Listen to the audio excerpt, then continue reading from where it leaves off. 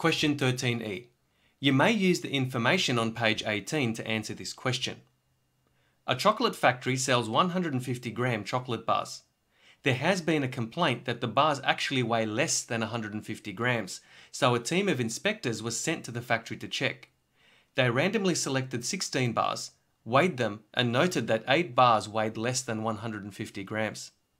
The factory manager claims 80% of the chocolate bars produced by the factory weigh 150 grams or more. Part 1. The inspectors used the normal approximation to the binomial distribution to calculate the probability P of having at least 8 bars weighing less than 150 grams in a random sample of 16, assuming the factory manager's claim is correct. Calculate the value of P.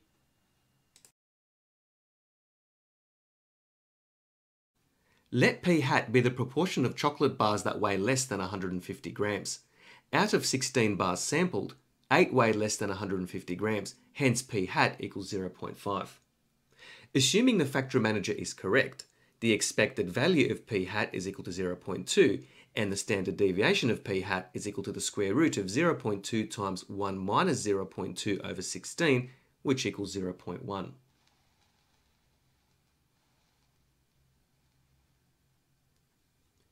Using the normal approximation to the binomial distribution, the z-score that corresponds to 0.5 is equal to 0.5 minus 0.2 over 0.1, which equals 3. So the probability that P hat is greater than or equal to 0.5 is equal to the probability that z is greater than or equal to 3.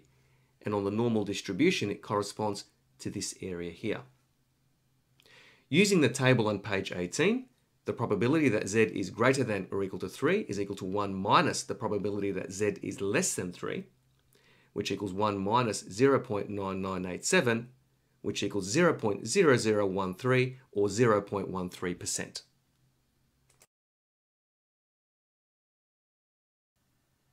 Part 2. The factory manager disagrees with the method used by the inspectors as described in Part 1. Explain why the method used by the inspectors might not be valid.